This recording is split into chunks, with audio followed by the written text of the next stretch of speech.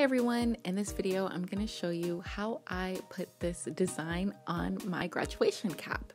First I printed out the design onto white paper in color. Next you just cut it with scissors so that it's in the square. Then you want to carefully fold the square in half without creasing it. Then you want to cut a small semicircle in the middle so that you can put the whole of the hat around it. Next, I'm going to use a glue stick to put glue all over the back of the paper, then stick it onto the top of the hat and make sure that the hole goes through the middle of the hat. And then of course, don't forget to attach your tassel. And when you're done, it should look like this.